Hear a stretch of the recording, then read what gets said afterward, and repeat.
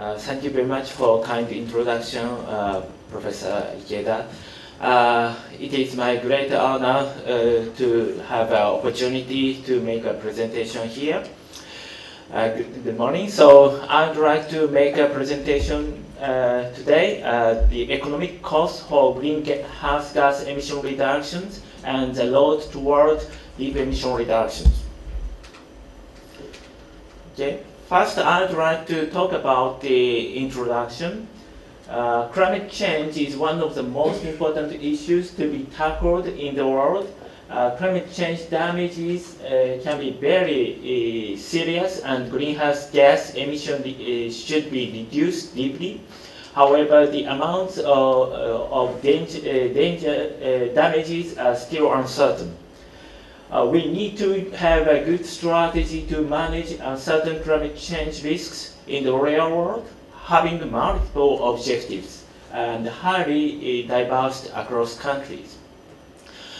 Towards the COP21 of the United Nations Framework Convention on Climate Change, UNFCCC, on December 2015 in Paris, most of the member countries have submitted the INDC's intended nationally determined contribution, which include emission reduction targets and activities to the UNFCCC secretariat.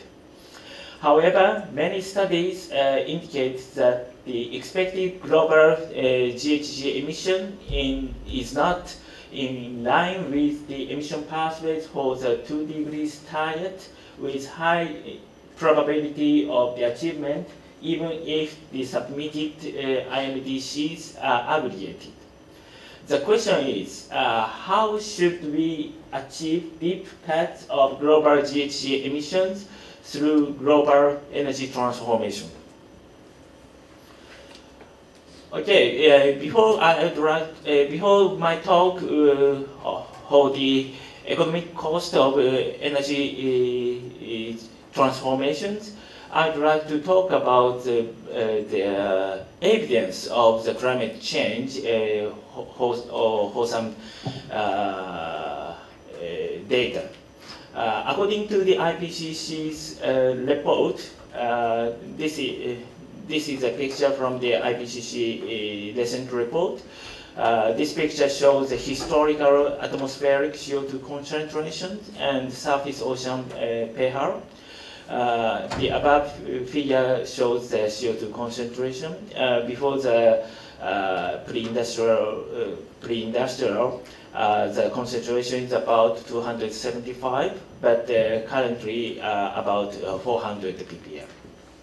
So IPCC said concentrations of CO2, CH4, and M2O now substantially exceeds the highest concentration recorded in ice cores during the past 800,000 years. The pH of ocean surface water has decreased by 0.1 since the beginning of the industrial era. So, as you can see here. Okay. Next, this figure shows the historical global mean temperature change. IPCC also says warming of the climate systems is unequivocal, and since the 1950s, many of the observed changes are unprecedented over decades to millennia. The globally average combined land and ocean surface temperature data, as calculated by a linear record, show a warming of 0.85 degrees Celsius over the period of 1880 to 2012. It is extremely likely that the human influence has been the dominant cause of the observed warming since the mid-20th century.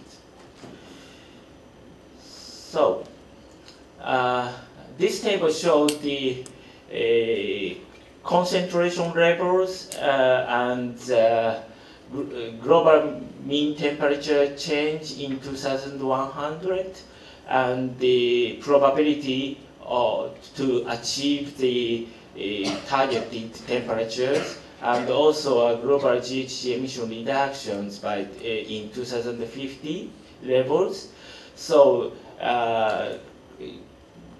2 degrees target is not a scientific target, but a policy target internationally. And for example, 2 degrees target, if we exceed about 66% achievability, we need to reduce 72 to 41% global GHG emissions by 2050, and also if we consider the achievability of about 50%, we need to reduce the GHG emissions by 57 to 25%, as you can see here. So we need to require deep emission reductions by 2050 if we achieve the 2 degrees target. So this figure shows the global emissions by sector for about 450 ppm, which consistent with the almost 2 degrees target with achievability of about 66%. So as you can see here, if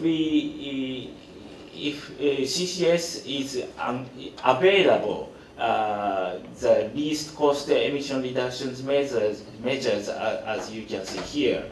So this is a transportation sector and building sector and industry sector and electricity sector and land use change and also a non-CO2 GHG emission reduction. So this is 2030 and 2050 and 2100. If we if we achieve the 450 ppm, in electricity sector, CO2 emissions will be is required to be negative in this for this target. That means we need to have biomass energy with CCS. CCS means carbon capture and storage. So in this case, we need to have a large scale of biomass energy with CCS. If CCS is unavailable here, we need to have a large scale, very large scale of afforestation is required to achieve this target. So, but in both cases, the impact of food security and prices through land conflict cause concern due to the large scale of biomass or afforestation. More realistic solutions, considering other socioeconomic aspects, will be required in energy transformation for 450 ppm. So, next I'd like to talk about the INDCs of some major countries. That means would like to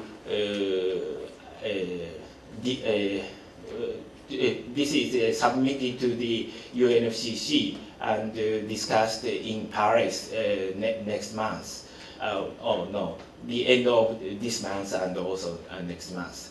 Japanese government submitted the IMDCs 26% reductions from 2013 for 2030 here.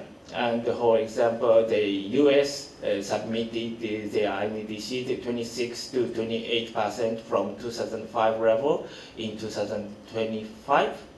And EU submitted 40% reduction target from 1990 for 2030. And also Russia is here, and China had submitted the INDCs for CO2 intensity target. But this is can be converted to the emissions. So for 2030, 130 to 100 increase compared to the 2005. This is a large increase of the CO2 emissions in China, even if this target is achieved. But also, if we compare the 2013 levels, Japan is 26% reduction target, but US is 18 to 21%, and the EU is 24%. Okay, so this is the outlook of global GHG emissions of the aggregate INDCs, which submitted by 100. This is just only aggregated for 119 countries, but just only, but just almost covered all the INDCs so far. And the corresponding emission pathways toward 2 degrees goals. This black solid line shows the baseline emissions reported in the IPCC AR5. This is average number, average pathways, and dotted line shows our estimate of the for the baseline emissions, global emissions. But the red line shows the aggregate INDC's emission pathways, and also you can see the several emission pathways. This is 2 degrees goals, but with high probability of for achievement. And but there are other lines, as you can see here. But this line can be achieved 2 degrees goals, but this is around 2 to 2.5 goals, and this is 2.5 to 3 degrees goals. But the submitted INDCs is here, so there are large gaps between the blue line and red INDC's outlook. But in this, the expected temperature change in 2100 is now plus 2 to plus 3 degrees Celsius from pre-industrial levels. The range depends on the uncertainties of climate sensitivities and on future deep emission reductions through development and deployments of innovative and low-cost technologies after 2030. Okay, so I would like to talk about the emission reduction cost for different levels of CO2 emission, CO2 concentration. This figure also come from the IPCC AR5. This is CO2 marginal abatement cost here. So this is the 430 to 530 ppm CO2 equivalent target. As you can see here, the marginal abatement cost is around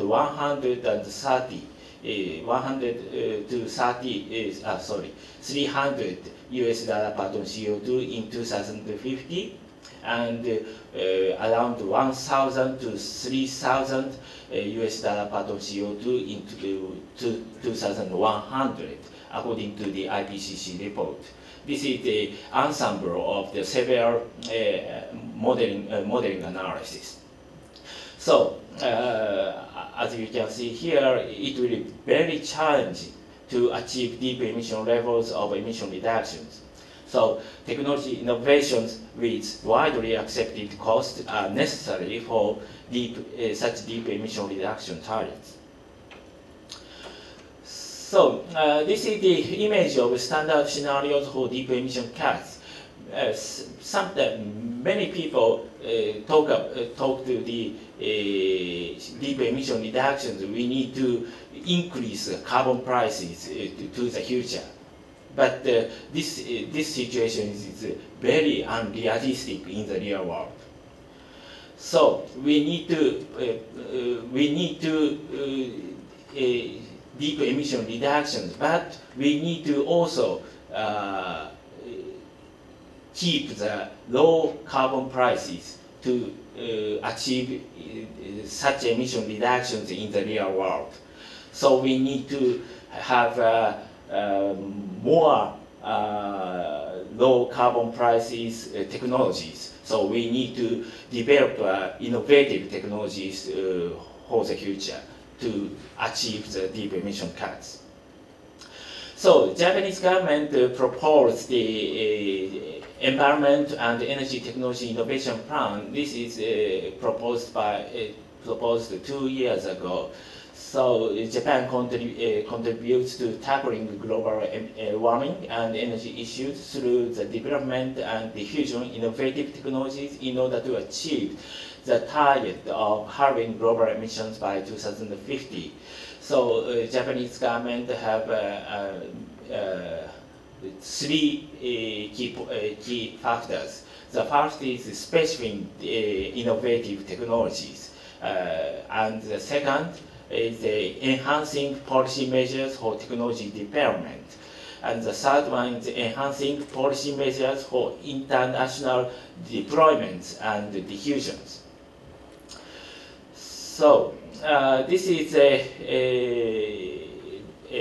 Environment, Energy, Technology Innovation Plan and the Technology Development and Diffusion toward halving global GHG emissions by 2050 image. Japanese government identifies 37 innovative important key technologies and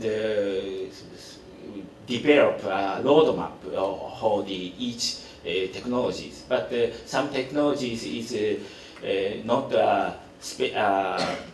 isolated technology, but most of the technologies have interaction among the technologies. So this is the outlook of global GHG emissions and halving emission reductions by 2050. So 2005 is here, but if technology frozen case, potential emissions increase toward 2050 is about 100 gigaton CO2, but we need to reduce drastic emission reductions from here to here. Almost one-fourth will be required. So this is a cost-effective emission reduction measures for halving CO2 emission reductions. There are no silver bullet technologies, so we need to use several technologies to reduce deep emission reductions. But for example, power sector, CCS technologies, energy efficiency improvement in electricity sector, nuclear, wind power, photovoltaics, and also we need to reduce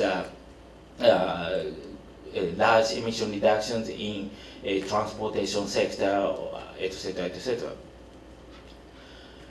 So, next I'd like to show you some key technologies and particularly for the systems measures, such as hydrogen measures, and also road transportation measures. So this graph shows the assessment of hydrogen systems for coal productions in 2050 for 450 ppm scenario. Hard coal production will decrease toward 2050 for 450 stabilization case in most countries, but the lignite productions will increase in most countries for hydrogen productions. Lignite is cheap energies, but currently dark sources, but convert to the hydrogen. So we need to have opportunity to use these resources. So this graph shows the electricity generation in 2050. Hydrogen contributes to the global electricity supply for 450. Hydrogen power generation is not observed in Japan even for the 450 with equal marginal abatement costs across world countries. However, if higher marginal abatement cost or stricter limit on nuclear is applied for Japan, a certain amount of hydrogen power will be introduced. And this graph shows the final energy by fuel in 2050. Here is this is for the world and for Japan, and this is here. This graph shows the baseline and 450. Hydrogen contributes also to final energy use, not only in the world but also in Japan for 450. But yeah, particularly for the load for car use or etc. So finally, I'd like to talk about the mitigation measures in transportation sector. This picture, I'm sorry, Japanese characters included here, but here, this graph shows the welfare loss of traffic jams. Total amount in Japan, total annual average transportation hours is about 100 hours per person, but about 40 hours are consumed for the traffic jams. So we need to reduce the traffic jams to make better transportation flows by using ITS or etc. So this is a good opportunity to increase our welfare and also CO2 emission reductions opportunities. So such emission reduction measures will be very important to reduce CO2 emissions and also energy consumption decrease.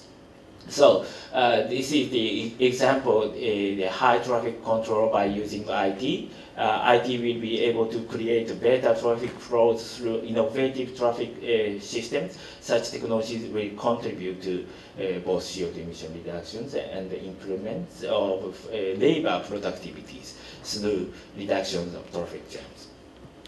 Okay, let me conclude as follows. Climate change is a big issue and should be seriously tackled.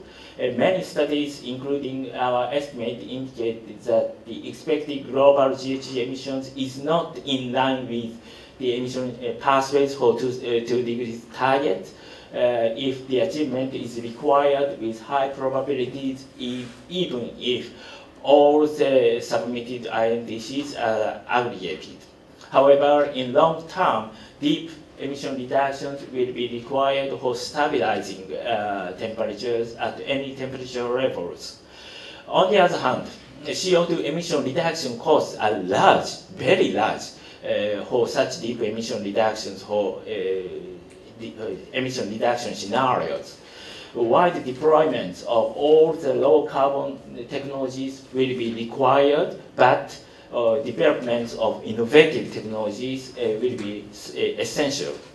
Renewable energies and nuclear power with enhanced safety and carbon dioxide capture and storage CCS play important roles in emission reductions, but in addition to such individual technologies, systematically integrated measures with IT and passing the entire hydrogen system example will be also very important. Energy transportation should be pursued by our welfare improvements. We should not forget that we do not need energies themselves, but do need production and services with embodied energies. Thank you very much for your kind attention.